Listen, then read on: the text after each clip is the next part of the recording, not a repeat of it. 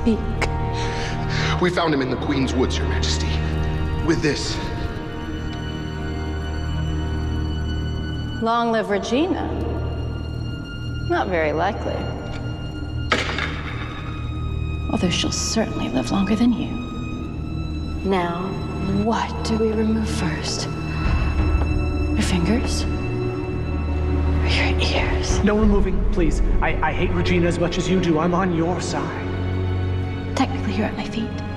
We want the same thing. To keep everything in this realm exactly how it is, with you in charge. A boy just arrived in this land. He fancies himself a hero. He wants to take away everything you have. Somebody has to stop him. Get in here! Finally, someone listens to me.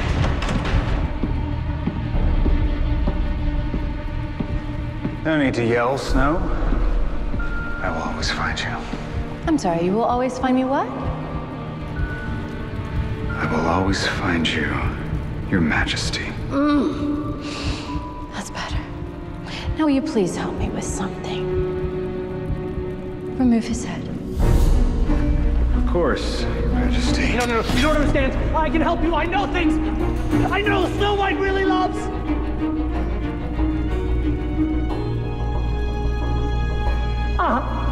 What did you say? You had a twin brother, James. He was the one who Snow truly loved. Before the tragedy. Want me to kill him, Your Majesty? Save you both the trouble? Let him speak. How do you know this? The magical book told me everything about this land. James was cruel, like you. You understood each other. You fell in love. It was everything. But then because of Regina, he died. So you took Charming's heart and you forced him to be yours. But it never satisfied you. He's just a pale imitation of his brother. It's a sad story. But it can still have a happy ending. How? I know exactly where to find Regina. Revenge can be yours. What is it that you want in return, aside from your life?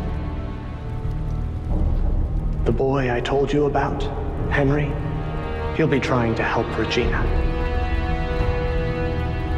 I want you to kill them both